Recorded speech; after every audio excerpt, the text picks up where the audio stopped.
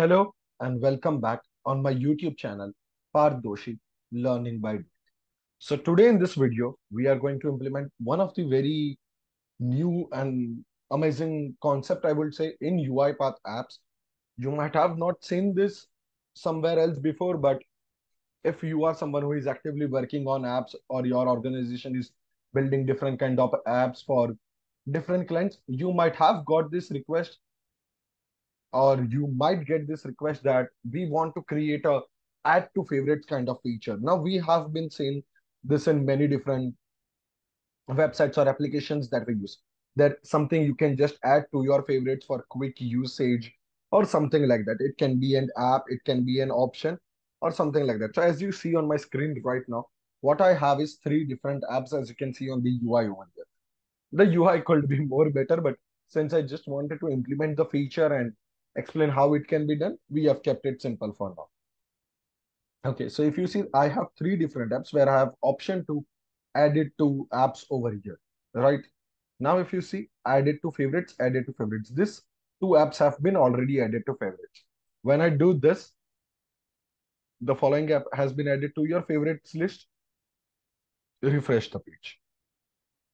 When I do it, I can see added to favorites message over here. So if it is already added to favorite, it will display added to favorite message. Here is an option where you can see the show favorites which have been added.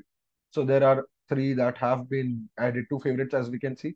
Now if I hover over here, deselect, I think there is a spelling mistake that needs to be corrected, but that's fine. Deselect the option to remove for favorites. I'm going to deselect this one, deselect this two, and deselect this three.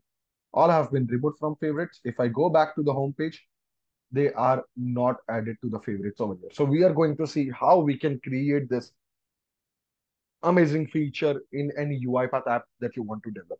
Also, you might be thinking, how have I created this particular box, or how is the UI so well designed with this or curly designs and all over here. So before we get into our add to favorites thing, what I have done is I have used the new page template. So if you go to new page, here you will see there are different templates available over here from which you can take inspiration and design your own apps in a more better way. So if you see here, there is image and everything added.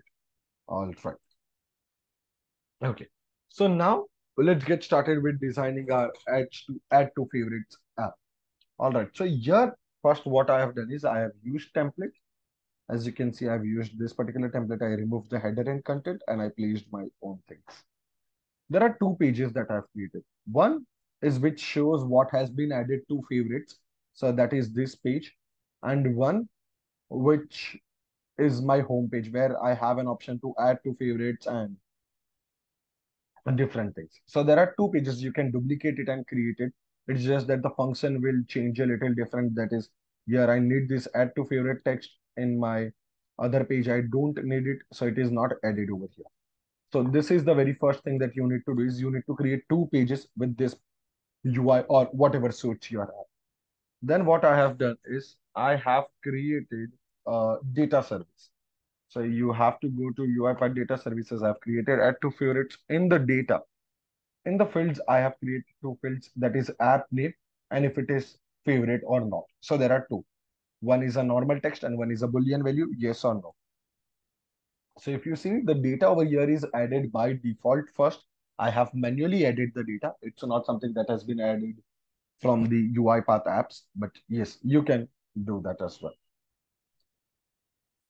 And the default value that I'm setting is set to no over here. Okay. After that, what you have to do is you have to add the entity. So click on entity. I'll just navigate again, click here, entity, and add to favorites. And here you can just select this and click on add. I have already added. So my entity is editable. Then you need to create one variable. Let me just show the data type of it. It is a list source of add to favorites. Now, this is a VB app that I have created. So initially we would use the entity variable directly in the legacy app and we will perform different kind of operations, but now it has been more simplified and little advanced as well, where you can just create a list source variable, initialize it. I'll show how you initialize that as well, but yes, you will have to perform the initialization of the variable. So entity to add to favorites is my variable. Type list source of the entity type. On home page load event, let me show how I am initializing it. Use set to value event. Then in value, what you have to do, just click on this query builder, select your entity over here and click on save. Because we want all the columns and everything. If you have any condition, you can add that as well. So if I go to query builder, you can add a condition, maybe app name or something like that. But here I don't have, I generally just want all the information. And this has been initialized. Then we can use it as a list in link queries that we are writing. I'll start with the basic steps over here. Then what I've done is I have three individual containers, one, two, and three. Here this app one, two, three, I've just added the header. This is also a header. The style is on header level 3, I believe. Yes, it is header level 3. So I've added these three text. What are the conditions and how I'm doing it? We'll get to that. But here I'm just explaining you how can you structure it. So I've added three add to favorites. Then over here, I have added the switch control. So if I go to add input, I will have a switch control over here. You can have something else as well. You can have buttons, or probably you can have something else as well, right? So yeah, you can have a checkbox as well. You can do that. I've added add to favorites, and there are three add to favorites for three individual containers over. Now this text, if I go over here, this text is only displayed when it has already been added to favorite. So if it is added, if I refresh my page, the value is displayed over here, add to favorites. So you need to change the hidden property of this particular text message, which is there. Now, how will it be defined? What you have to do is you have to use the app name and you have to get the favorites value. Once you do that, you have to check if the favorites value is yes, then you need to set the hidden value to false. That means that particular text should not be hidden. So if I go over here, let me open this in expression editor. Okay. So if you see convert to Boolean, what my expression is, this is my variable that I had explained. You have to use variable dot data where function of x. This is just a link, very simple syntax, x dot app name equal to app1. Because here we are talking about app1, I have hard coded it to app1. If I go back over here. So entity dot add to favorites dot data where function, and you first, because obviously it will be first dot which column value you want, the favorite column. So I will get that converting into Boolean because it will give me an error of implicit conversion. If this value is true, then I want to set the hidden property to false because I want to display that value. And if this value is false, then I want to send the hidden property to true. So this is what I have done. For the next one as well, it will be the same. But here from app 1, it will be app 2. Similarly, if I go over here from app 1, sorry, from app 1, it will change to app 3. Everywhere it remains the same. So this is how you can set the hidden property. Like you can fetch the value from the data service which is there and you can set the hidden property for this. And then obviously if I turn this on or if I select this option, right, then I have to update my data service entity. How am I doing it? On value change in edit rule. If it is true, then I'm going to update the entity record. Which record? Where again? Here I'm using a expression that I showed over there, dot data where this function app name dot first, I have to get the ID because entity record ID is what required when you want to update the entity record, right? All right. So yeah, that is the case then.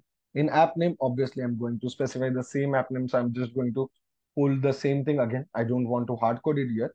And I'm going to pick what is in the data service already entered and app name it is going to update it. And the favorites property is going to set to be true.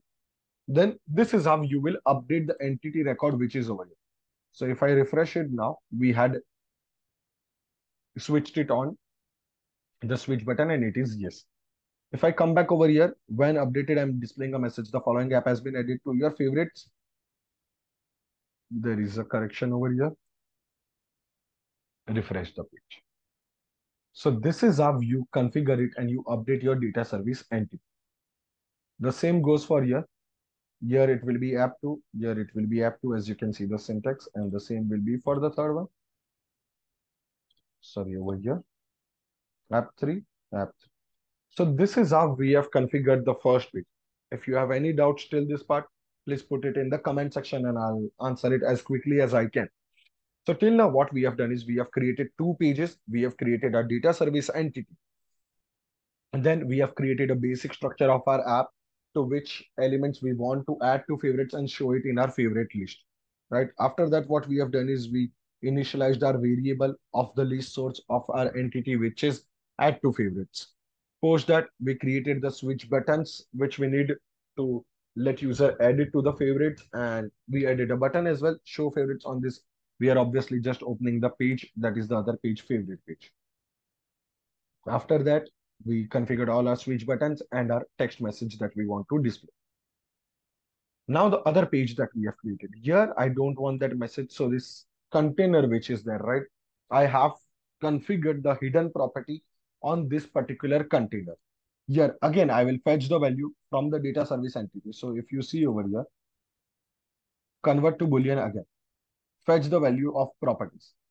If this is true, right? If this turns out to be true, then I want to convert it to false because hidden property should always be false. That is the reason I'm using not over here. So if favorites is true, we'll turn it to false over here so that hidden becomes false. And if it is false, it will get turned to true and it will not be displayed. So the same apps that you have added over here, you will have to add them in the favorite page as well. It is something static that you will have to do. It is not dynamic that will just get done, right? So it is not dynamically getting created in your page. You are creating it and configuring the hidden property. So I've configured it over here. One, the other one is for app 2, and the other one is for app. Now, what I showed at the start of the video is on default, I'm going to keep it to true because it has been added to favorite. Here I have added a tooltip which needs a small spelling correction.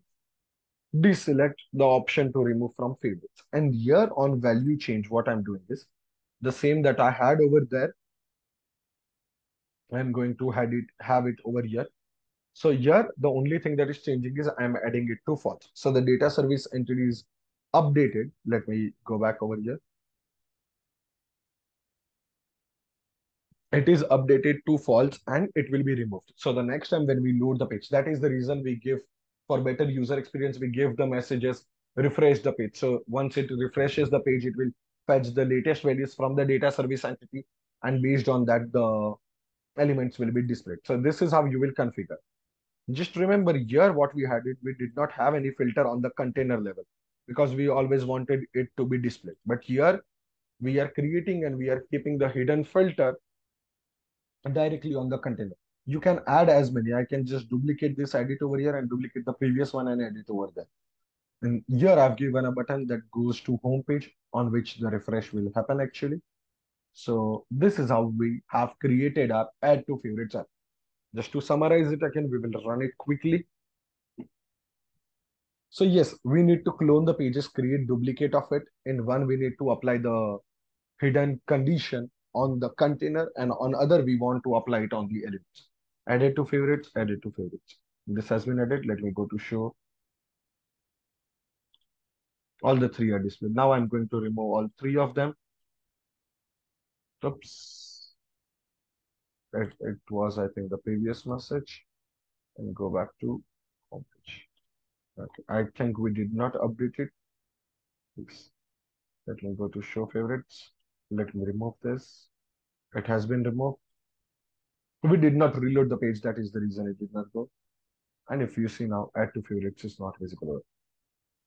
So guys, this is how you can, I think we hardly took 10 minutes, but in 10 minutes, you can create an amazing feature in UiPath apps, which is add to favorites feature. And I hope this helps you in your any of your UiPath apps project that you have been working on or something interesting that you can develop. Thank you for staying up till the end of the video, and I hope you find this video helpful. And if there is any specific feature that you are trying to implement in UiPath apps and you want me to make a video on that, please feel free to post that in the comment section and I'll try to make a video on that. Thank you so much for watching the complete video and see you in the next one.